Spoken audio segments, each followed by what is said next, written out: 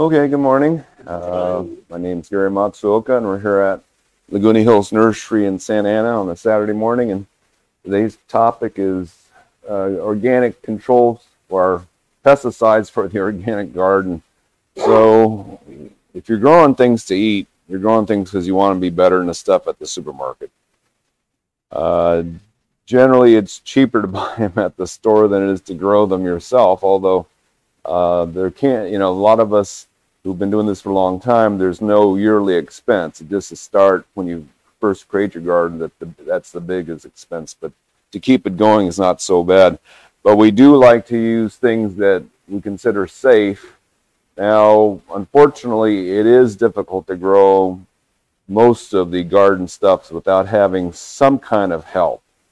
I mean, there are plants. Now, if you're not squeamish, you can grow tomatoes and just pick off those big green worms. And then you can be, pretty much organic, or, no pesticides needed for that. Or if you're growing onions, generally they don't require much in the way of pest control, but most plants we run into trouble. Now, the most important thing to do in a garden is control ants. The Argentine ants we have, not native to California, their main job or their main goal in their life is to farm sucking bugs. And that's things like aphids, mealybugs, scale, and whitefly. Those are the sucking bugs. And the reason they farm them is because the sucking bugs suck on the plant, and much of their excrement is sugar water. And that's the ants' food. So the ants will take the white flies from the weeds and put them on your favorite, say, squash plants, and protect them from the ladybugs that want to eat them. There's no ant in your garden. There's a lot of natural controls, ladybugs, lacewings, lots of parasitic wasp and flies that'll eat the bad bugs. But if the ants are there, they mess that balance up. So that's number one. Unfortunately, we lost our source of organic ant control. Now, you can make your own.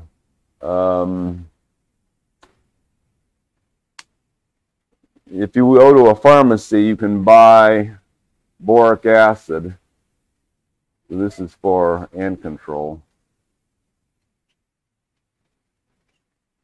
Boric acid is a kind of a powder or liquid, and it's considered in the gardening. I mean, there's a lot of things in gardening that are weird because boric acid is considered organic, even though it's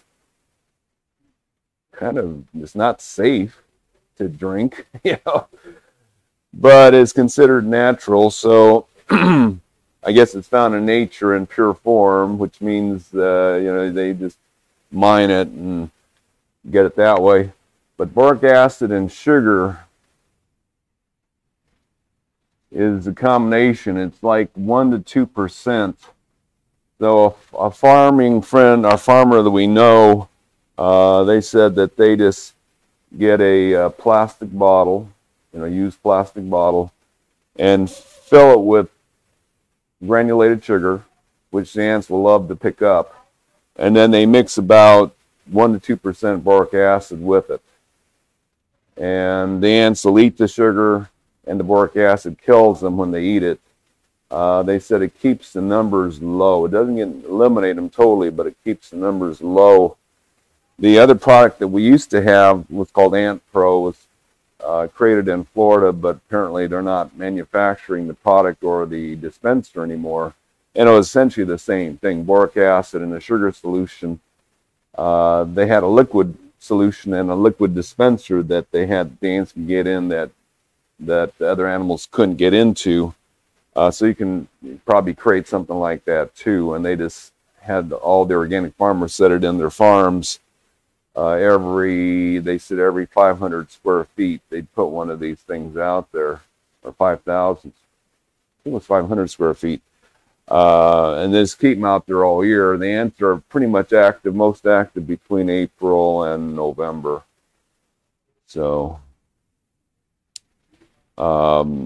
So something with boric acid and sugar. We do carry the non-organic one. Can't believe I didn't bring it up here. Well, I'm going to show it to you anyway because it is an important product.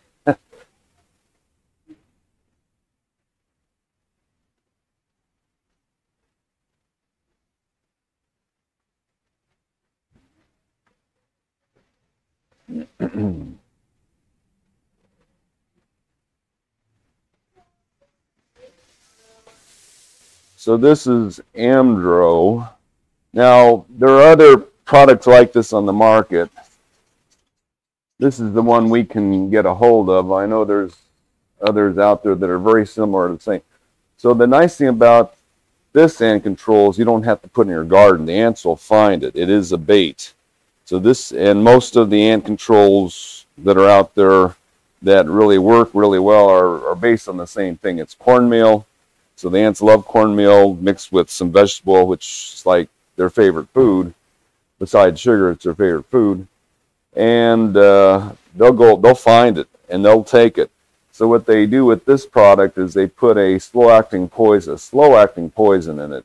So in the past, what we've had were granules you'd just shake around. If the ants got close to it, it killed them. Well, those were nerve poisons. I mean, you know, we don't want those. We don't like those around anything edible. This one, they'll find it and they'll eat it, and it doesn't kill them for 3 days. So they have an opportunity, if you put out enough at one time, to kill off the entire neighborhood colony. Because the Argentine ants work with super colonies where they have little side colonies that are all the same colony, and then they have a major center. So when this came out, they brought to California in the year 2000 to control fire ants that had made it back from back east here. Fire ants are very close related to Argentines. They do a lot of the same things. But when we tried this in our garden, you know, we used to have a house, a fairly new house at that time, with ant trails running inside the house that were that wide, you know, just terrible ants. And then we put this out twice in our yard that year. And in my neighborhood, no one in my neighborhood saw ants for 15 years. So we must have got the big colony. We put out 2 of these in 1 year. This normally covers about a ½ acre, and we did it twice, and apparently and we had a 1/4 acre lot.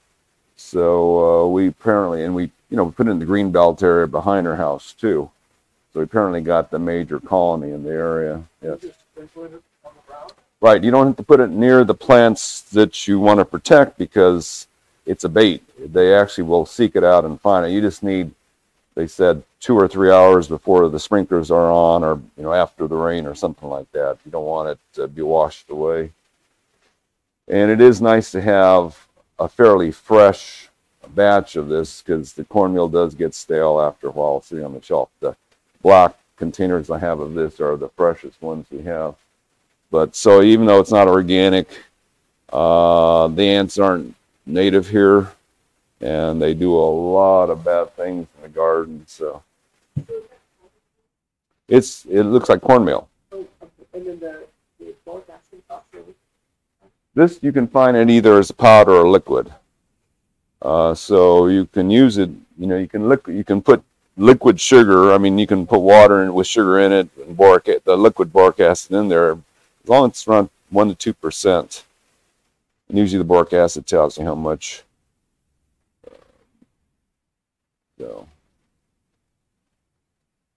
So those are your ant controls. That's real important. Now, the most important thing we've gotten in organic control in the last generation is a chemical called spinosad. It's made organic gardening possible. Because before we didn't have this, we didn't have anything to control certain bugs without chemicals, and it was just tough. So spinosad is considered a natural ingredient because it's made by bacteria in they said they found it in a wine, not a wine distillery, a rum distillery. So it's bacteria they found in a rum barrel, and it breaks down, I guess rum is cane sugar, breaks it down and creates not only alcohol, but this chemical called spinosad. And since spinosad is in many types of rum, they consider it that it doesn't hurt mammals at all. Apparently, people have been drinking this. So spinosad, what's nice about it, kills chewing insects.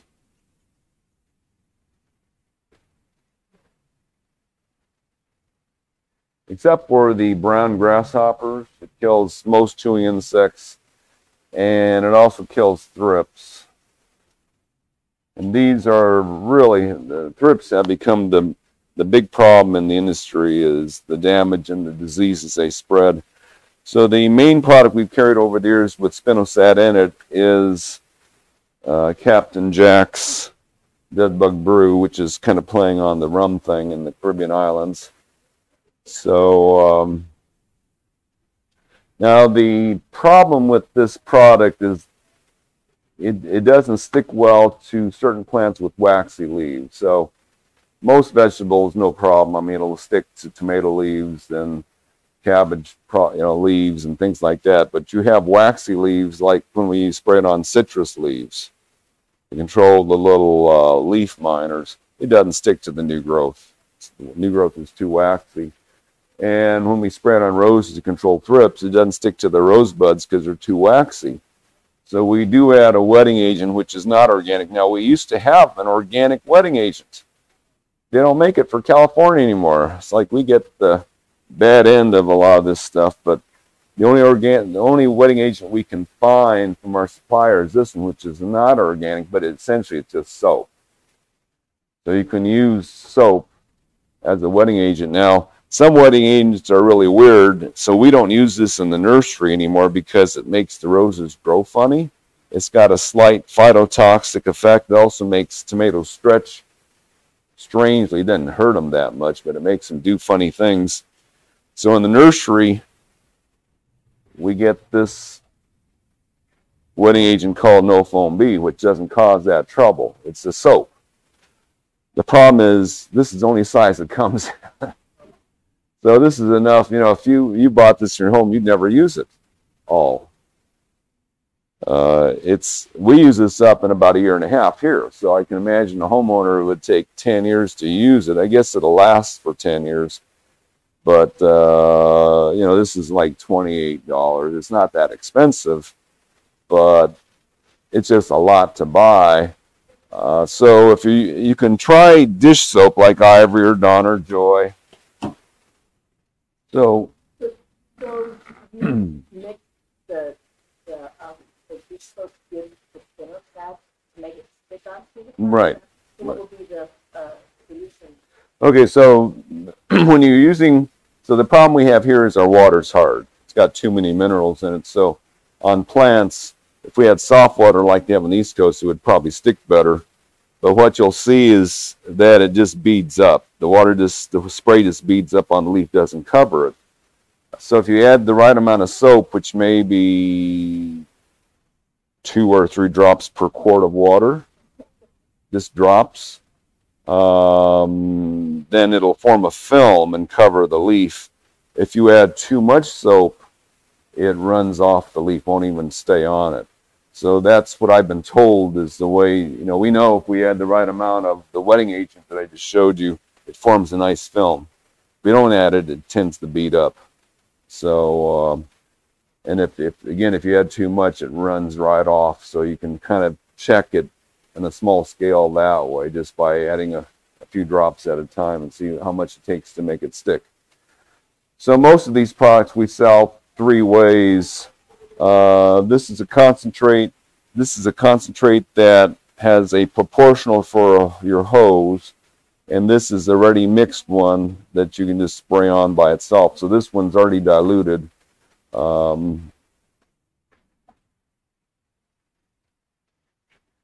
So this is a better buy than those 2, but this is real easy. Just take it out there and spritz the plant.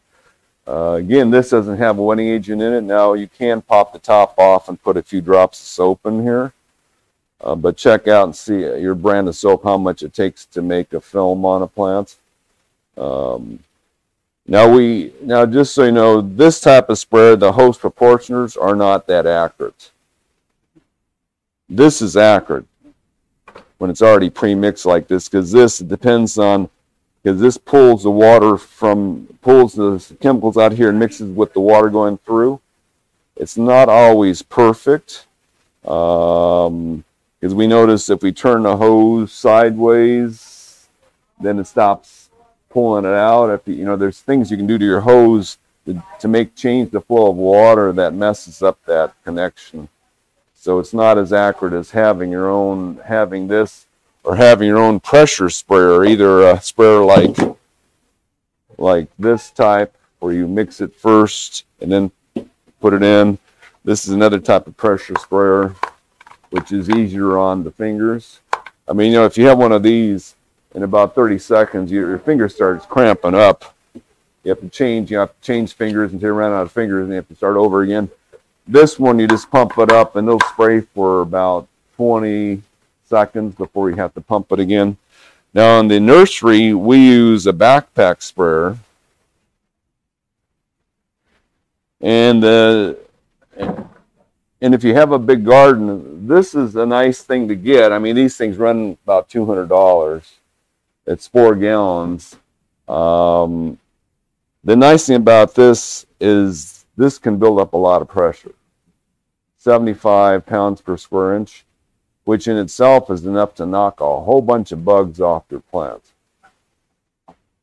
I mean, one of our first things we ever had was just, you know, on the end of your hose, you put on one of these valves, and you turn on just slightly, so it's a nice sharp stream.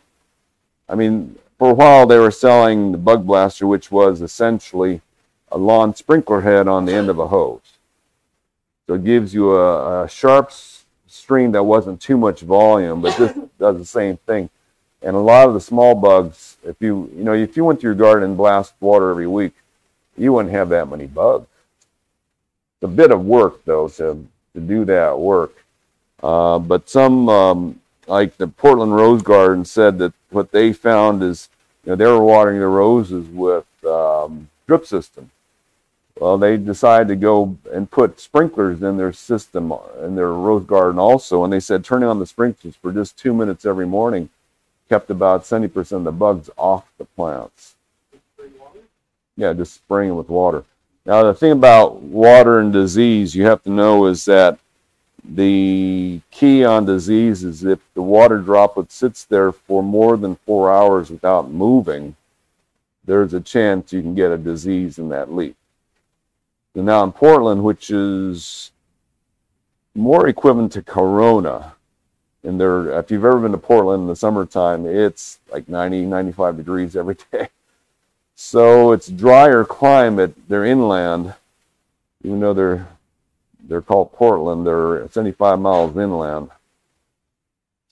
So it's like Corona, Riverside. The things do dry off fairly fast if you water in the morning.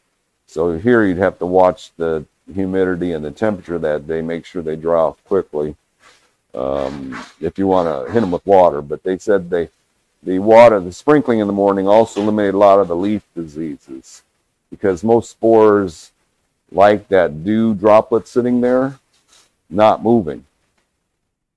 And they need it to be there for 4 hours. So you can imagine if you got a dew on your rose leaves in the morning and you wash them off, and you leave a fresh droplet of water, that that mildew spore or rust spore, whatever disease spore it is, needs another 4 hours of uninterrupted water droplet to germinate and attack the leaf. But by that time, the water is dried off by, say, mid-morning, and then the disease doesn't have a chance. So, you know, when it's raining, the diseases can't attack the leaf. It's always the period after the rain stops that the leaf stays wet. That's when the diseases attack. So, and most diseases like spring weather better than winter is too cold. So we get a lot of leaf diseases early spring when it starts warming up. So water is one method to control both bugs and diseases. Back in the 60s, that's all we had for mildew on roses. We go out there and blast them every morning. I remember watching my dad do that. Just get the hose out and blast the roses, get that mildew off of them. Okay, so spinosad. Now, another brand that we carry more now is spinosad mixed with soap. So this sticks better. However, it's a lot more expensive. So if you can figure out how to mix your own soap with it, it's cheaper to get this one than this one. But this is already mixed with soap, and so is this. So we sell this for spraying, rosebuds for thrips. This brand also, yes. Well, dishwasher, I would use this in the sink. Yeah. That you safe on your hands. Yeah. Another brand of spinosad here. Are some of these they're not supposed to get water? Or is that just at the bottom where the dirt hits it? They say, I've seen where you're not supposed to, spray your plants so that like the dirt splashes up on the leaves and you kill them. The difference, it doesn't matter if you get them wet. Well, most plants, that's the only way they get water is from rain. So most plants are used to that. I mean, there's some plants that if the water's on there too long, that's a problem. I mean, that's true with almost any plant. If the water sits there too long without drying off, they can get diseased. Like this time of year, basil, it's too cold for basil, but we do mention all the time to customers that if you water your basil leaves at night, by the next morning they can be totally infected with this downy disease that just turns them gray and they fall off. I mean, in the last 20 years, 25 years, we've had a lot of new diseases coming to the Western Hemisphere from the Eastern Hemisphere. People travel and they bring all these diseases home with them, and downy is something that came from Asia to North America 20 years ago, and it's a nasty disease. It just makes leaves turn yellow and drop on a lot of plants, roses, onions, impatiens, basil, all different kinds of downy disease. So we have to keep those plants drier, especially at night. So anyway, spinosad is the most important product out there. Chewing insects, which include caterpillars, beetles, pill bugs, earwigs. There's a lot of chewing insects out there. Green grasshoppers, what are called katydids, but it won't kill the big brown ones. Nothing kills those. There's nothing legal we have that kills those big brown grasshoppers. And then thrips are the little bugs that suck on new growth and cause a whole bunch of trouble on roses, tomatoes, peppers. Quite a few plants can get affected by thrips.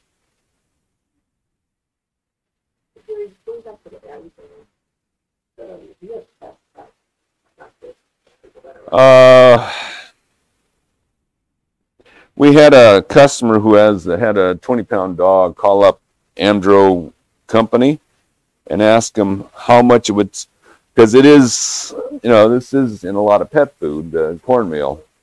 So we asked him how much of this that his dog would have to eat before it killed him. They told him 2.5 pounds for the weight of his dog. They said 2.5 pounds. So they have to eat 2 of these to kill them. So it's real low doses. I mean, they use this throughout parks and playgrounds in California or something like this because this is a heck of a lot safer to be around than the fire ants. So that's used a lot in public areas.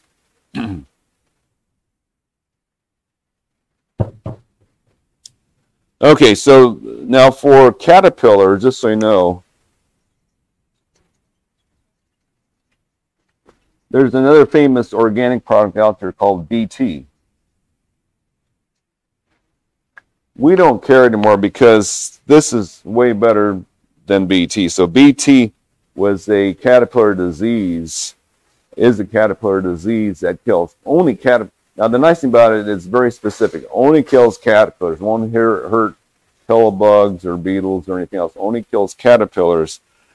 But the shelf life on it was terrible. They said you had to use it within a season. And, you know, so we were throwing away cases of BT when we got it in because we didn't sell enough of it. And they make a new batch every year. Now, the way they make this is kind of gross.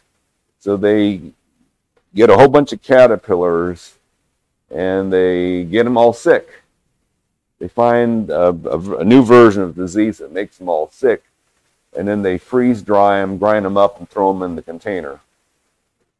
So that's what they're selling, is this dead bodies of caterpillars infested with this disease, and you spray it over the garden, and it just wipes out all the caterpillars. The other problem with this is that monarch butterfly caterpillar is super sensitive to that product. So they're sensitive to this too, but okay, so we don't carry BT anymore, although we can get it for you if you really want that one. If you don't want to kill thrips or beetles or pill bugs.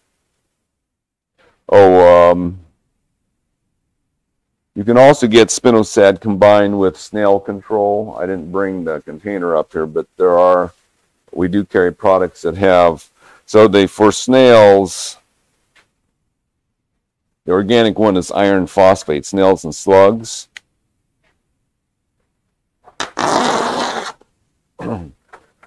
And this year, the snails and slugs are a lot worse because we've had enough rain now for 2 years.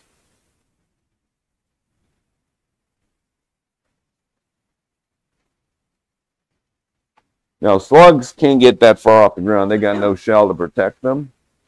So only when it's raining do slugs get high on your plant. During the dry season, it's snails that can climb to the top of a tree and eat leaves at the top of the tree too.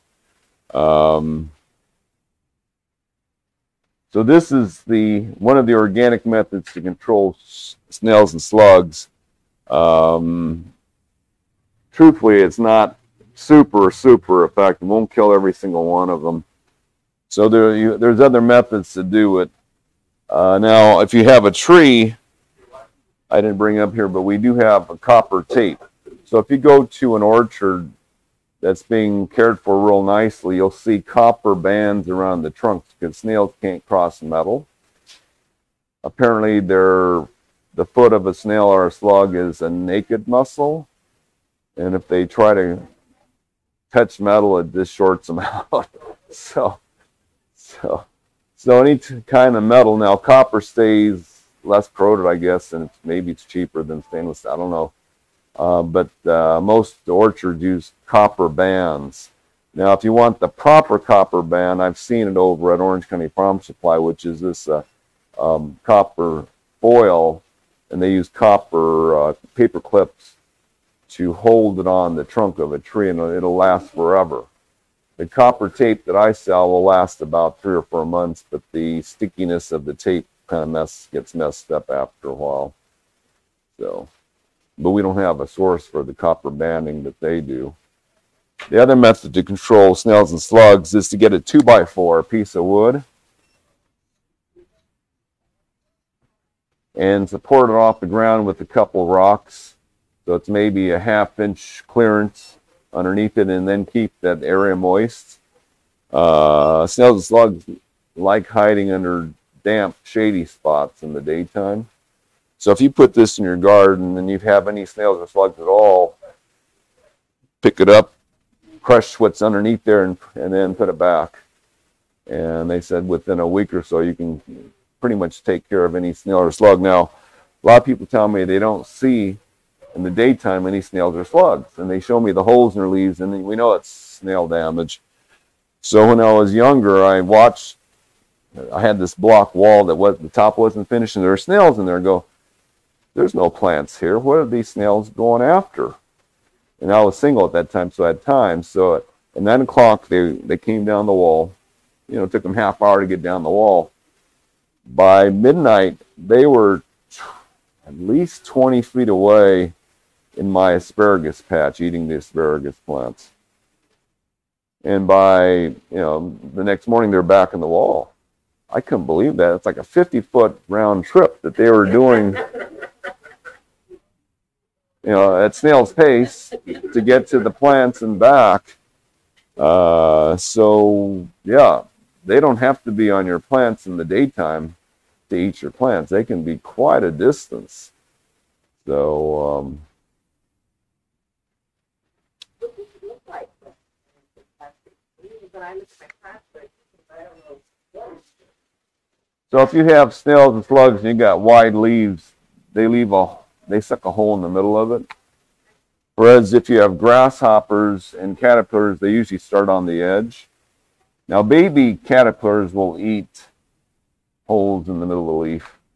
Baby caterpillars and beetles will do this, but snails, it looks like they're sucking out your leaf, big holes in the middle of the leaf, round holes too. And they usually leave that silvery slime trail nearby too. So, but most larger grasshoppers and caterpillars will just start from the edge. So. Okay, let's see. Now another bad bug in the garden, which doesn't do horrendous amounts of damage, but they can, aphids. Those little sucking bugs that get on your cauliflower and your broccoli and most of the new growth on many plants you get aphids on. Now, once we get to April, May, the ladybugs are out and they're doing a really good job controlling those as long as there's no ants. And we get aphids on new growth on citrus, new growth on stone fruit trees, and they can make all the leaves kind of roll up with their damage. So again, if there's no ants out there and the aphids don't do a horrendous amount of damage, they look terrible. They make everything sticky. Like on my roses at my house, we noticed that they're on all the new growth, but by the time that first set of flowers has opened, the growth hardens and the aphids are gone because they can no longer suck on that mature growth, and they usually don't come back. And usually at the same time, the predator bugs are finding them and they're killing them all off. So if you can stand the initial batch of aphids on your plant, usually by a few months down the road, they're gone because they can't suck on anymore. But and we have a hard time killing aphids with a lot of products. The oil products, like these products here, so there's neem oil, there's mineral oil. Have done an okay job. They'll kill like 90% of them, but they don't seem to ever do 100%. Some of the new essential oils are doing a little better job on the aphids. So the Dr. Earth essential oils. So these are just single oils. This is just mineral oil. This is just oil from the neem seed. The Dr. Earth products called Final Stop: rosemary oil, sesame oil, peppermint oil, thyme oil, cinnamon oil, and garlic oil. And a lot of the farms and nurseries are happy with these products that are similar to this, or this or similar to this, because when they're food grade material like this, well, this is interesting. Yeah, the EPA does not have to know. There's no EPA numbers on here. So whenever farms are here at the nursery, we use a product that has an EPA number on it, we have to report our use of this to the government. Even though it may be 1 ounce, we have to write it down and put notices for our workers that we're using this. We use this on this plant. But when you use something that's kitchen safe, no one's got to say a word.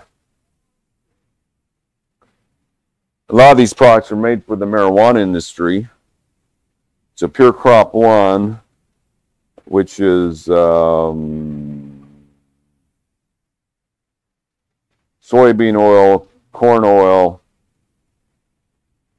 glycerin, carrot, onion, orange, and soap. Vanillin. So that can be used because it's all food grade stuff. So I don't know if you're aware of this, but 2 years ago, I think it was, no, 3 years ago, they were using this on marijuana, the neem oils, and they didn't pass the EPA inspection. That is, the legal marijuana growers, they have to have this stuff tested to make sure there's no residue in it. And the neem, the neem oil products were causing to have residue that wasn't safe according to the EPA. But the marijuana growers were using the organically, supposed organic product, so they had to figure out what was going on. And what it turns out is the chemical companies that bottle this stuff do not clean their machinery between products. So a lot of these products are cross-contaminated with the product that went through the machinery, the measuring stuff before your product. It got chemicals in it. So that's the problem. And we don't know if they've ever fixed this from this company. I believe Dr. Earth does all their own stuff. So it should not be cross-contaminated. And that's what they're having to do, is find factories that'll just do that one product. So that has been an issue. I don't know if you read about these big tanker trucks that move juice one way and chemicals the other way in the same truck.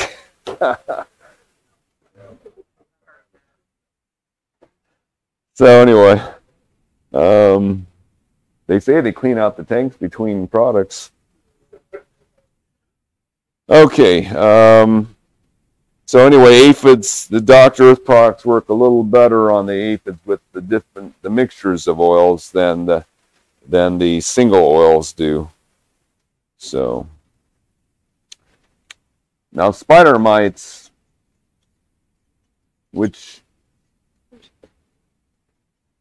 spider mites in the past, all we had was controlling with water, with a nice stream of water.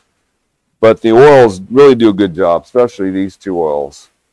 Really do a good job on spider mites. So the minerals, which are all labeled organic because they evaporate and they're gone, they don't leave any residue, have always been considered the best products to control spider mites, better than the chemicals that they have that kill them. The poisons, chemicals, they've always worked better. It's just that these are more expensive to the farms than the chemical ones are. So chemical ones, you can dilute them to, 1/50th of a percent and it still works. Whereas the minerals are usually used at 4 or 5%. So it costs the farms a lot more to use the mineral than it is some of the chemicals. But for homeowner use, this is as good as anything you can get, and it's relatively safe. They're all OMRI listed for use. In the old days, and some literature still says don't do it when it's real hot. It's not as much a problem as it used to be. So 50, 60 years ago, the oils were contaminated with, especially the mineral oil, with sulfur. And sulfur in oil causes a lot of leaf tissue to burn. So we only use the oils on, say, fruit trees in the winter when it was cold or when they were dormant. But nowadays, because they've been able to distill them better and get all the contaminants out, all these products, they usually list the sulfur content so that you know it's not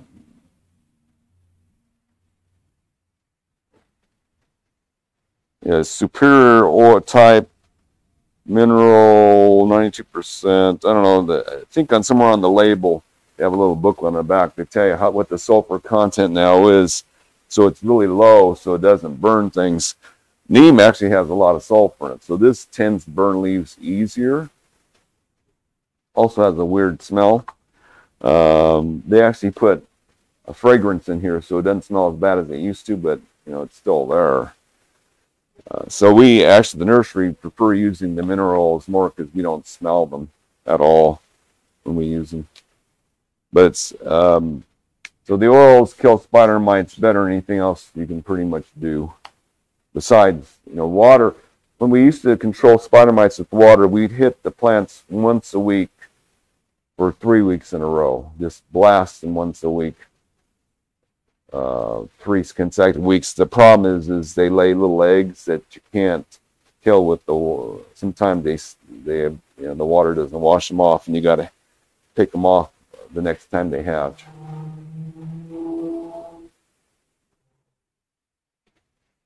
These flavors on the plant need to be thought of. Good question. So most of these chemicals, we want to hit both sides. The oils tend to migrate themselves. So the oils, as the water evaporates out of the, you know, the water and the oil are mixed together. And when the water evaporates, the oil starts migrating around the leaf. So it seems to cover the leaf very nicely. As long as you do a good job, you know, enough spray on the leaf, one side is good enough. Because we've looked at that over the past, and as the water droplet dries off, the entire leaf starts shining, the oil migrates around it. So, but yeah, it's nice to cover both sides. So that's the advantage of having a sprayer with a wand on it, so you can get underneath it and spray from the bottom up. So a reasonable sprayer for homeowners would be this. This is a 2-gallon tank sprayer, and it's got a wand also. Now this is a middle-of-the-road tank sprayer. So there are really nice tank sprayers. They're really cheap tank sprayers. The cheap ones, the hoses kink really easily, and they usually only last a year, the cheap ones. Things like this should last 2 or 3 years. What happens on these is the seals. So the pressurized seals are all rubber, and those eventually either dry up or shrink. Now, what you do to fix that is put some, you know, vegetable oil or mineral oil on them, get them lubricated again, and sometimes it keeps it going for a while. I mean, 20, 30 years ago, we used to sell the parts for these. You can't even get them anymore. You just have to buy a new.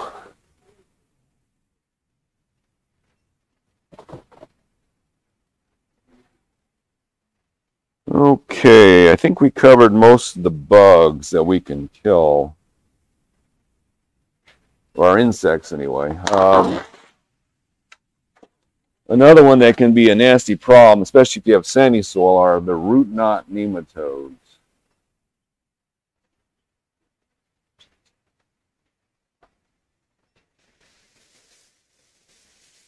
Now, most nematodes are microscopic worms that live in the ground.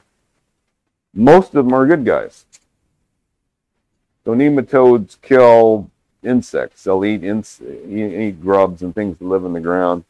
But there are some nematodes that go after plant roots, and what they do to them, so most plant roots should look like this nice, slender, like spider webs going through the soil. When you get root knot nematodes, it looks like a strings of curdled cheese, like cottage cheese. So everything's knotted up and bumpy. And the plant, this doesn't grow well. Now, there are beneficial bacteria on roots of certain plants that make little nodules too, but they're not on the center of the root. So when you see like a bean plant, which is the legume, which has root nodules on it, they come off the sides like that. But if your entire root is just all bumpy and like this, then that's root knot nematodes. Didn't bring the product up. We actually have a product on the shelf. Let me bring it here.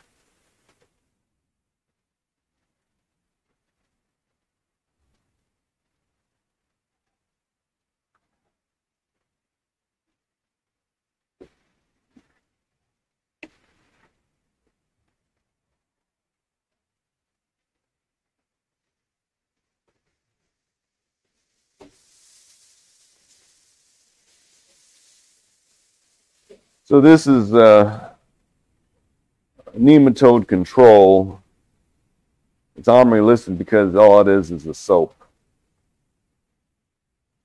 I haven't tried this yet. We just saw this on the market last year, and I haven't had a situation yet to try it in. So they're saying that this soap in the ground will kill these. Hopefully, they don't kill the good nematodes, because we sell nematodes that control grubs and flea larvae, maggots, all the bugs that live in the ground. You can control with good nematodes. Like we're selling a snake oil. But there's a little package in here that claims that there's 5 million beneficial nematodes. You soak this in water, and then you spray it in a tank sprayer of some sort or a watering can over a certain area, and then the nematodes swim into the soil and go after all these bugs, and they'll last for about a year or so. What's the sign that you need it? What is the plant that makes you think that the nematodes is the problem? Well, when you have the root knot nematodes, your plants just don't look good. So when I've had it on 3 plants. The plants will sit there and not grow. And you just check the soil. You just dig in the soil a little bit to see how the roots look, and they're all knotted up. Like I had my first house I had 20 fig trees, and one of them just was not growing. And I dug around the roots, and the roots were all knotted up. Then I had another plant, a white sapote, that looked at the roots, and they're all knotted up also. Now, back then, we didn't have any of these controls, but what I had learned was that cool season grasses are immune to nematodes because the roots put out chemicals that kill them. So what I did, and I've never seen this written, so I can't promote this officially, but I'll tell you anyway, because it worked for us several times. We just grew cool season grasses over the root system of those trees. And we left the tree there. We grew, this is ryegrass, which sprouts in 3 days this time of year. Grew it for 3 months, pulled the grass out, and looked at the roots of the trees, and we saw no more knotting. And every time I've done it when I've had the problem, I've had it 3 times now. Fig, white sapote, and I think the last one was, I can't remember what tree it was. Banana tree. Had knotty roots. And every time I just grew some cool season grasses. You can get the weeds that come up in the winter. Those are cool season grasses. We've used oats in a front bed out here, and it seemed to work. So all cool season grasses, the roots put out, not the warm season grasses don't work. Bermuda, St. Augustine, which are warm season grasses, don't work. But our textbook does say cool season grasses are immune to root knot nematodes. So,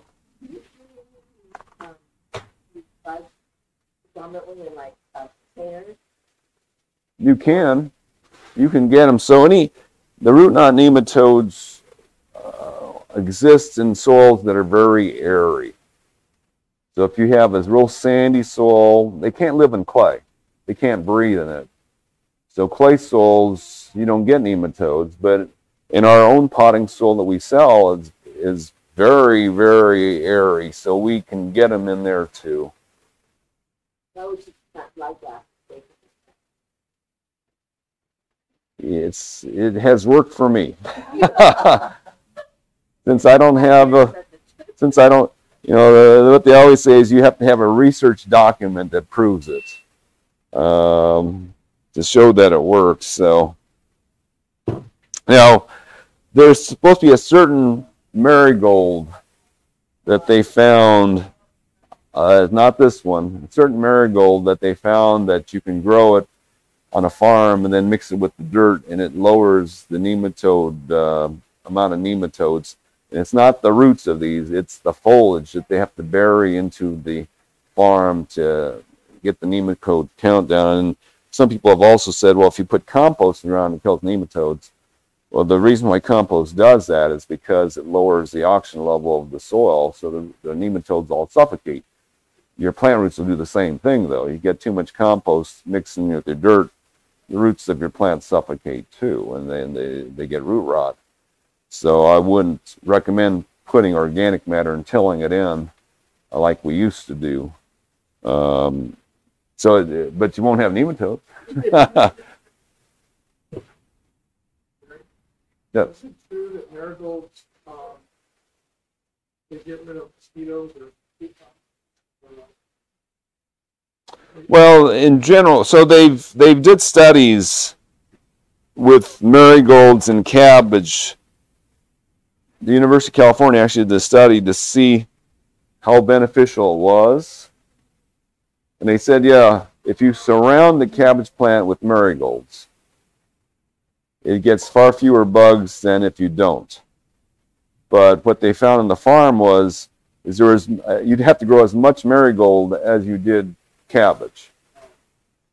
And they said the farms that didn't use the marigolds and just let the bugs eat the cabbage, when they harvested the cabbage, they just pulled off the eaten leaves, and they still had more cabbage without the marigolds than they did with it, because this took up half the property. So, but it is an organic way to do it. So if you have enough land, then putting these in your garden will help. Actually, it's almost any plant that smells, because bugs find their targets by smell, and if you disrupt their smell enough, it kind of messes up their search for the plant. An organic farm I know, they surround every crop with onions, which I guess kind of does the same thing. Nothing like onions. Garlic, I would assume, would do the same thing. for your patio? No, I'm talking about like a patio area. If you do enough aromatic plants, it'll keep away the mosquitoes. No. No research has shown that has worked, unfortunately. I mean, the mosquito stopping plants all have these chemicals in them that repel the mosquitoes, but unless you crush the leaves, you don't get the smell out. Like lemongrass, certain geraniums, unless you sit there and you just stomp on the plants, it doesn't stop them. So we still sell those things because people keep demanding them, but so far, I mean, here we got the plants here, we still get eaten alive in the summertime by this, the new species of mosquitoes that came in. Okay, let's see.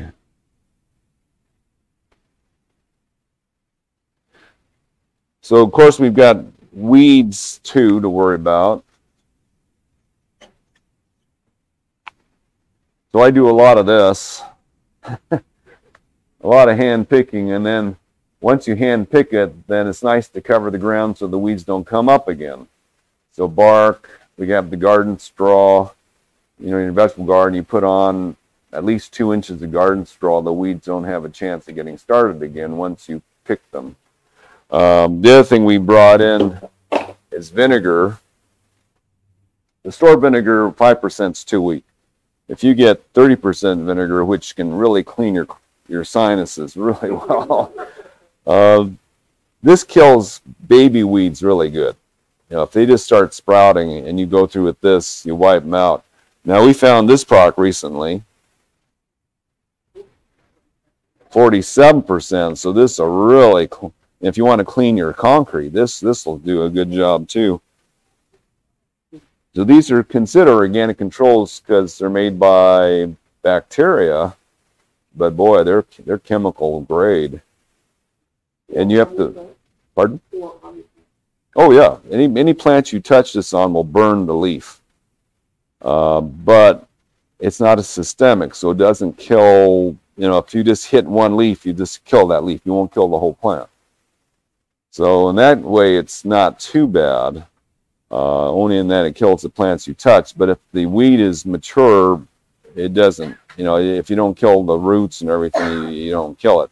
So just baby weeds, you can go through it. Now, the other problem with this is it makes your soil real acidic if you do it too many times.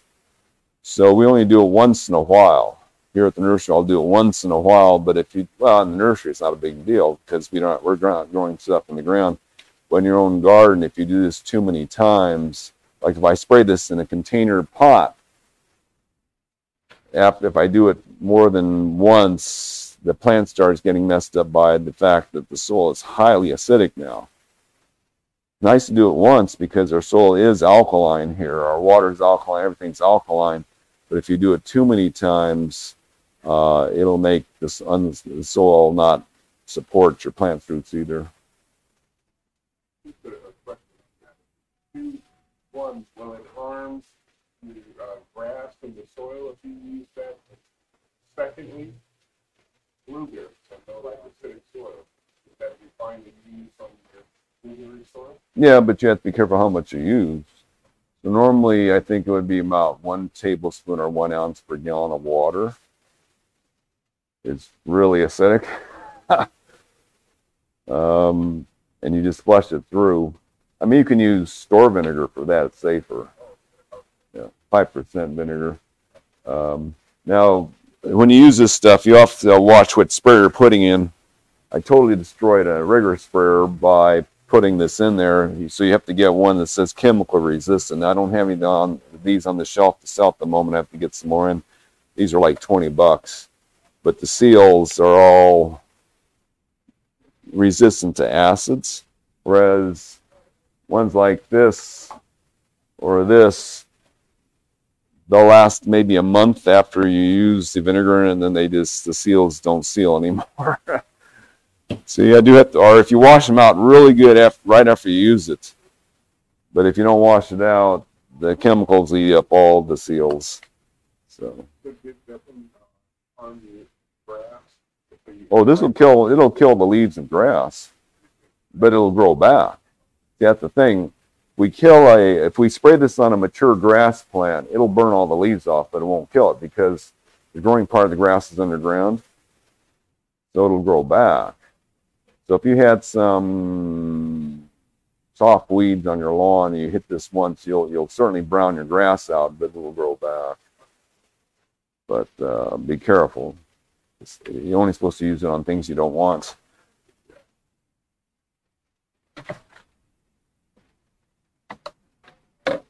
Yes.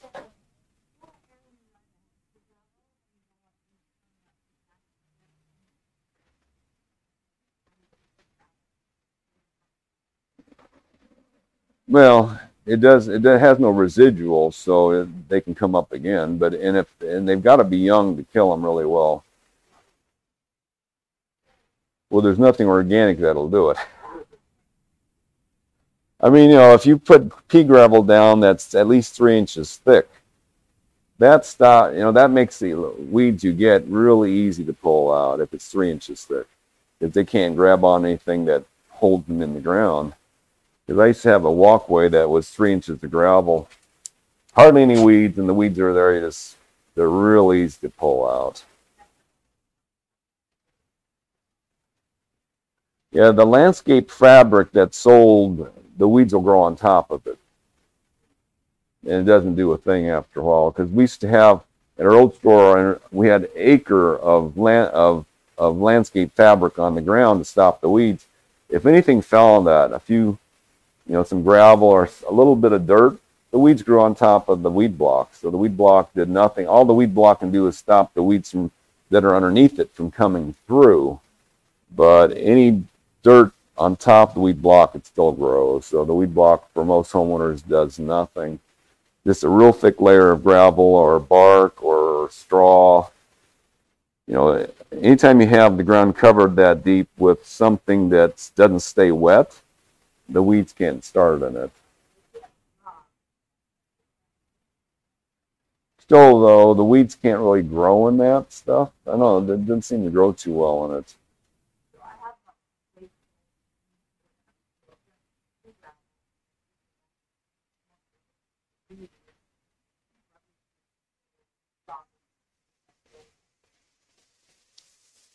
Well, gravel for you says the weed block is longer lasting. That'll last for a decade or more. So In the long run, it's better, but in the short run, it's real expensive. Getting gravel to your house is quite expensive. So, but I love the way it looks. Especially the river gravel, not they make pea gravel that's just crushed rock, and that's not easy to walk on. But the river gravel with the rounded pieces, that's nice, and it looks cool. I actually used to grow my lettuce in the gravel because they'd grown it in the wintertime, and it was clean. No dirt on the. Okay, so Straw from animal feed store, and I went on YouTube and somebody said something that they spray it with chemicals and they actually kill your plants. They said it's the broadleaf. They spray it so that I don't know. I just heard this guy saying that it took him 2 or 3 years before he was able to clean out his bed because of used straw to use for a mold. I don't know if that's supplier. I mean, we get the garden straw we get says it's it's healthy straw. It's not been sprayed with anything. Now we can get the straw we have is garden grade straw. There is straw that's really cheap. That's bedding straw that we can also get from the same company. It's a lot cheaper. Like we sell these bales out that we have $34 or something a bale. For $10 less, we can sell the animal straw, the bedding straw, but they didn't take the seeds out. So you'll get oats or wheat coming up in your garden if you use the bedding straw. Well, hopefully they don't. I don't know. I haven't heard of that. If it's from wheat, they shouldn't be using really nasty chemicals on that, although they can use, I guess, since it is a grass, in theory, they could use a broadleaf weed killer in wheat.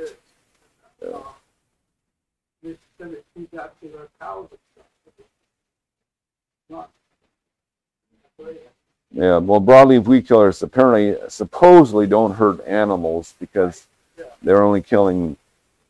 There's some hormone that makes the broadleaf plants grow crazy, but until they die. But still, I wouldn't recommend it.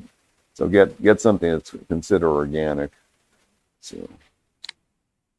Okay, so diseases we mentioned a bit about keeping them dry. Now, just so you know, like in rose gardens, in the past, every winter the practice was to clean out all the dead leaves and spray lime sulfur on the ground to sterilize the ground to prevent any of the spores that are lingering in your garden from coming back onto your plants. But when they actually tested that, they said it wasn't worthwhile doing because once the leaves are on the ground for a while, the spores on them, the disease spores, are killed off by all the bacteria on the ground. And there's so many spores floating in the air that it didn't make any difference. So cleaning up the ground is not as important as it has been, although fresh dead leaves or diseased leaves, yeah, you want to get rid of those on your plant. So one of the things you do, like if you have tomatoes with black spots in the leaves, cut them all off. Just the parts that have the black spots, that's disease that you don't want on your plant, and get rid of it. Keep it away from your garden. I mean, we were next to an organic farm for 4 years, and their employees would walk through the field with little buckets, and they would pick off diseased leaves, especially on strawberries and diseased berries, and that's how they would control the problems, is they would just pick them off. Now, powdery mildew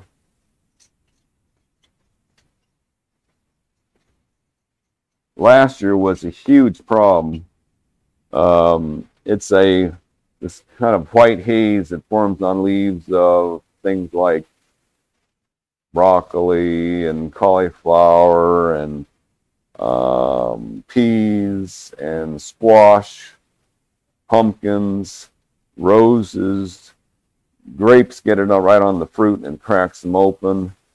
We actually have powdery mildew on apple foliage, but it doesn't hurt them that bad. And on our peach trees last year, we had powdery mildew. It was just horrible. Last year was the worst mildew year we've ever seen. And on the roses, the chemical controls just weren't working. So we finally went back to our original way we used to control mildew with an oil mixed with baking soda. So the concentration we're using, so the mineral oil tends to kill mildew on contact. Powder mildew is a surface organism, not like rust is inside the leaf, a black spot, a lot of diseases are inside the leaf. Mildew is on top of the leaf, and if you put oil on it, it tends to just kill it. We're using 4 tablespoons in a gallon of water, along with baking soda.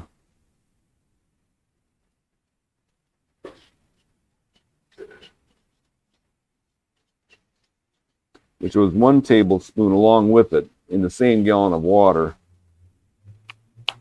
Baking soda is highly alkaline and it messes up the disease spores. And we're doing this, so back in the 80s when we didn't have the newer diseases and bugs, this is all we ever did on our roses. Once a week we would hit them with this oil and that baking soda, and there'd be no bugs, no diseases. I mean, they look fabulous. And then the downy came in, and the new thrips came in. We had to switch and go to chemicals again. But for most homeowners, this combination is pretty nice. Now, just so you know, for all spraying, what the books recommend is that if you're spraying for a certain pest, hit it with the same product twice and then switch. Because what will happen is that the bugs that so most things like the spinosad we mentioned, the study showed that it kills 94% of the population of thrips. So the 6% that are not killed by it, their population starts building up. So if you don't switch, eventually you'll just have a lot of thrips that don't get killed by that product anymore. So a good routine is oil 1 week and something else the next. If you have a real bad bug problem with, then spinosad 1 week and then oil the next. And that will pretty much control any bug in your garden, because this kills a lot of bugs too. And hopefully it kills the ones that this one doesn't kill. Or one of the other oils, the neem oil, the Dr. Earth essential oils. If you change what you're spraying now and then, or alternately, it helps.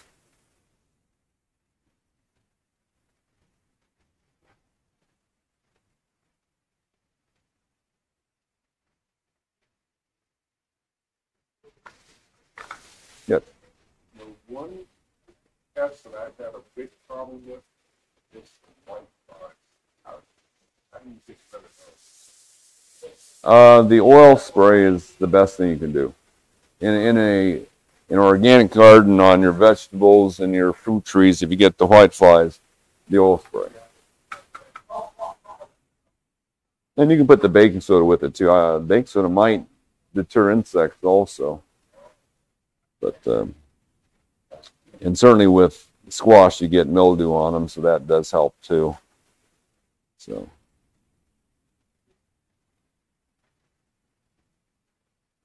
You just remind me of another pest. What was it?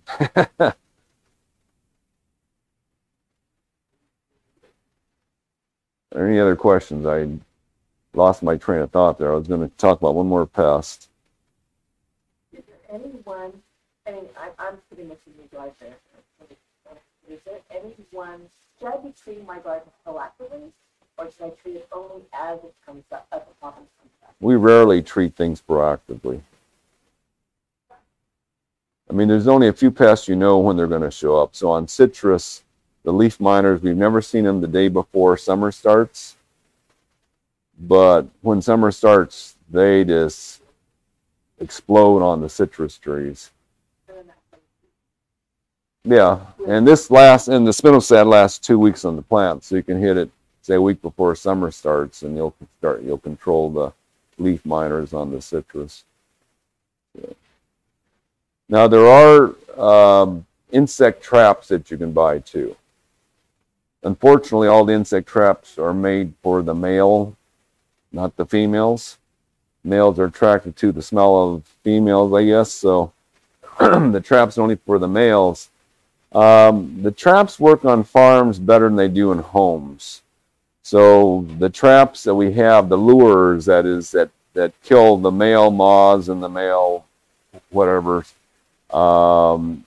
if you don't use enough of them in your neighborhood, and you only kill like citrus leaf miner, we have the citrus leaf miner traps. We tried them; they do nothing because they killed the male moths in your yard that hatch out, but not the females.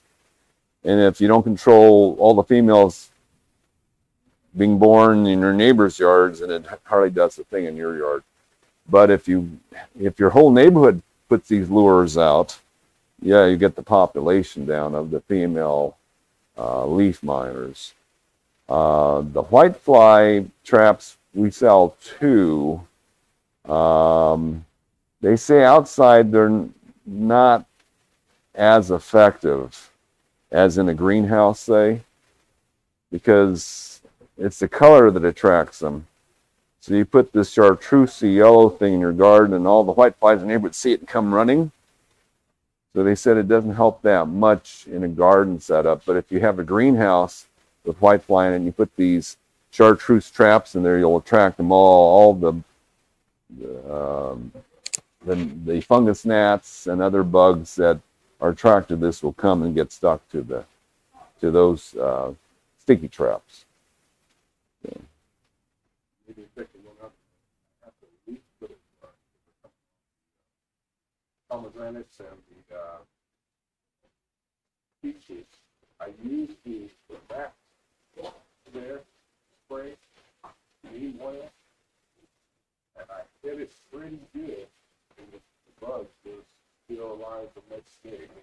Is it something that takes them out of the Well, try the Dr. Earth products. So the leaf-footed bugs are big bugs. I mean, the oils work better on small bugs. They don't move so fast, so they can't outrun the oil. It just, if bugs breathe through their skin or through pores in their bodies. So if they're small and the oil covers them, they can't escape it. But the leaf-footed bug's a big bug, so it can just walk a bit and probably shake the oil off itself. But try the essential oils and see, because I don't know what else would work. Now the bigger, they can still do damage though. Unless you see hundreds of them, they're not doing horrible damage, but they can still disfigure small fruits. That's the thing. Okay, I just thought of another one and I lost my train of thought again. The green June bugs. So the fig beetles, we call them, are green June bugs, those big metallic beetles that fly around and go after ripe fruit. So they like ripe fruit the best. They'll actually eat anything that smells fruity, including rosebuds. So a friend of mine showed me a trap he came up with.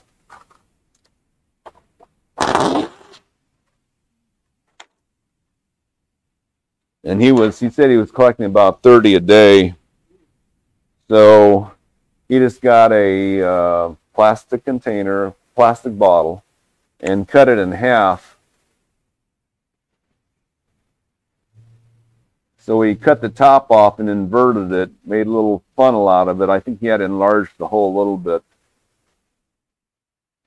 So it's kind of like this. and he put grape juice in here. And he hung this, he had holes in it with the string on it, and hung this in his fig tree. And he was collecting 30 fig beetles a day in there.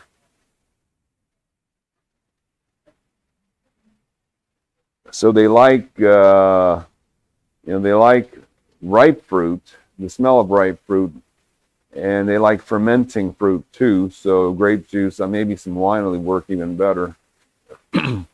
But they can drop into this stuff and they can't fly out. And that's the way a lot of insect traps work. They're funnels, because the bugs and beetles can fly in, but they can't, and the moths can fly in, but they can't, or they can drop in, but they can't fly out. That works for mosquitoes? Well, in theory it can. There's mosquito traps. We sell one where it gives off, I don't know, it's supposed to give off a certain odor. I mean, the best mosquito traps out there are pretty expensive. They run a couple $1,000s, but they have a propane tank on them, which makes them a little dangerous. And they burn propane, and they also are electrified. So this thing's burning propane, which gives off carbon dioxide and water vapor, which is what we do. So the mosquitoes think this machine's a person breathing, and then it's got electrical grid, and they said that'll clean up the whole backyard, one of those contraptions, because it's, it just sits there and it's giving off carbon dioxide and water vapor. So that's supposed to work the best of all the mosquito, and there's several brands out there that you can buy on the internet, but they're all fairly pricey, and they can be a little bit, because they involve propane tanks, they can be a little dangerous too. So I just remembered another thing I was going to talk about. The one we have says it gives off carbon dioxide, but we don't trap as many as we'd like in it. And I still keep one of those electrocution wands by my desk.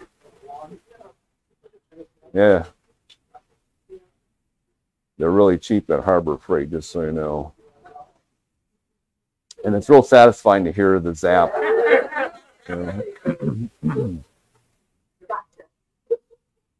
So just so you know, the other way they promote to kill weeds is with torches. They don't work. Now, I was told they would work if you put welder's gas in them. But I tried a propane one, and you put the torch right on the grass weed, and it sits, and you're there for a minute before it starts to burn. You have to hold that thing there for a minute before those leaves start to actually look like they're burning. It's just not hot enough. The propane torches. Yeah, so I was told water gases are 1,000 degrees when they're burning, so they would kill it in an instant, but that's a lot more dangerous to put in your closet than a propane tank. But even propane tanks you wouldn't want to keep in your house. Just in an outside closet somewhere. So those things haven't worked. But again, I guess if you had the right type of gas in them, they would. But, okay, any other questions today? I think. Yes. So the oil's basically not, unless you totally, well, the bee just flies out of the oil, so it's not a big deal. The spinosad, if you hit the bee, you'll kill it. If you actually hit the bee. Once it's on the plant and it's not a liquid anymore, it just dries on the plant. It doesn't hurt the bee at all. So you have to avoid spraying the bee. If you avoid spraying the bee, you won't kill it. Right. Well, there's also, of course, rats, rodents. Squirrels are hard. Squirrels are really hard to control. The Rare Fruit Growers Club in the area organization, their members know how to get these squirrel crushers. They said they're PVC pipes with the trap inside. The squirrels walk in there and it kills them, and they can't see it being killed. So that's what they use. I haven't gotten a hold of one of those. I've trapped a few squirrels in cages and then just drove them 5 miles away and let them go, which is illegal to do. But there's no animal police that'll probably stop you if you do that. I used to let them go at a park, but they're hard to control. Rats and mice a lot easier because bubble gum kills them. So if you haven't tried that method yet, it kills a lot of rats and mice. So they eat it, it doesn't digest, they can't vomit it up. So most other animals, including squirrels, if they eat something that's not digestible, they just vomit it up. Birds of prey do that. They eat a squirrel, and the bones, they just regurgitate them. So bubble gum is safe around predators because they can regurgitate the bubble gum. But apparently rats, mice, and gophers, those three things can't regurgitate, and they starve to death in 3 days. We didn't know how it was going to work. I mean, we had heard about it, and then 5 years later we finally tried it. We put, like, my daughter put 5 unwrapped pieces of bubble gum. She unwrapped them and put them on our block wall so our dog couldn't reach them. And 3 days later, I'll go walking by the wall, there's 2 dead rats and a dead mouse laying on the ground. We're going, oh, that stuff works really fast. Doesn't kill squirrels. Yeah, apparently if they eat it, they can just regurgitate it. So yeah, we tried it, it didn't work, unfortunately. So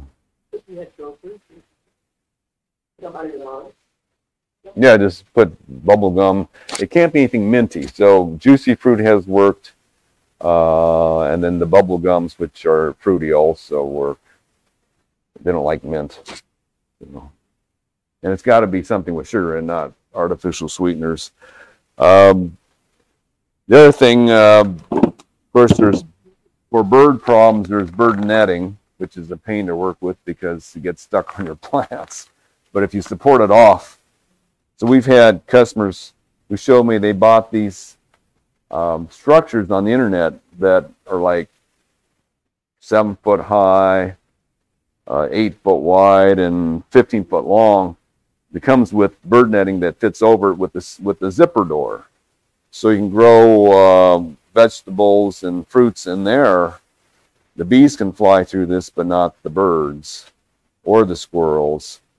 But they said that company went out of business. I guess they didn't sell enough of it. But there are setups we can get from our supplier. Well, they have this raised planter bed that fits poles on it with netting over it, so you can get that. Now, there's 2 kinds of netting. There's this kind of netting that the bees can go through, so insects can get in, but not birds or squirrels. And there's this other netting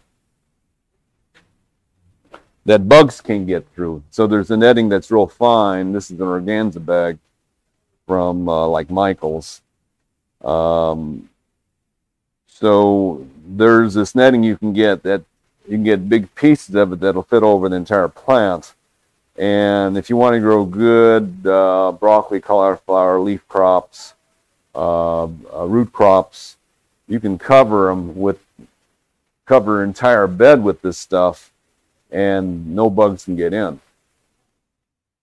You can't grow things that require bees, though. The bees, you can't put this, although they say with squash, a lot of times they'll put this on until the squash plants start blooming, and then they'll uncover it so the bees can get in there and do the pollination. So, citrus, they're covering entire trees with this in Florida and in California to keep that psyllid off of them that spreads the fatal disease. Citrus do not need bees. The bees love citrus flowers, but the citrus are all self-pollinating fruit. They don't require bees. In fact, a lot of the orchards don't want bees near them because sometimes it makes the fruit get seeds, which we don't want in citrus. So we can order this material that'll cover entire rows of crops. I don't have any in stock, but we can get them. It's like, you have to buy like 300 feet of it, unfortunately. but you can get netting that'll keep all the bugs out, all the pests out you want. So there are setups like that.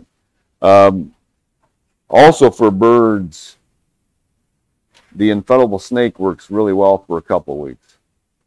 So this is a blow-up snake. Now, when I was younger, I bought this real realistic looking rubber snake. That was about this big. It was a rubber rattlesnake, and it was about this real realistic looking.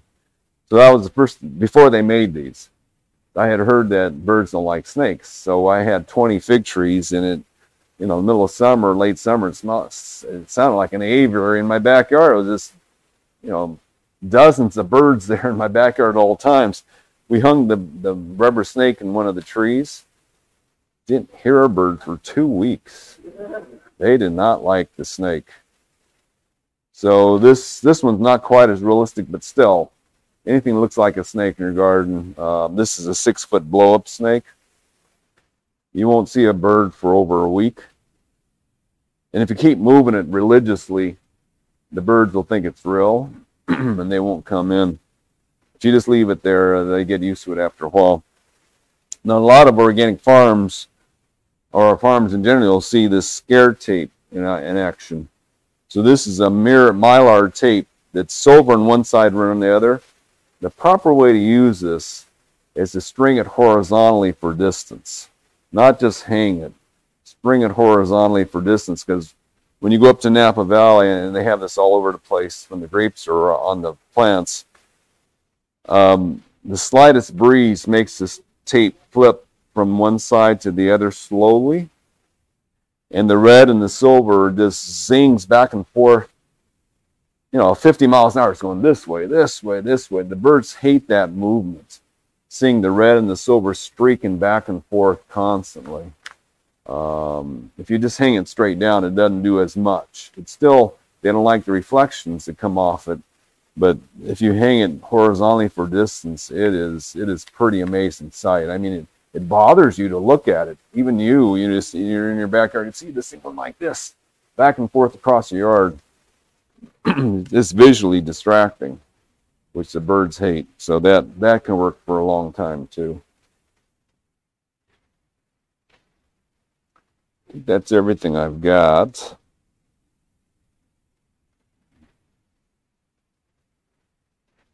Any other questions? All right.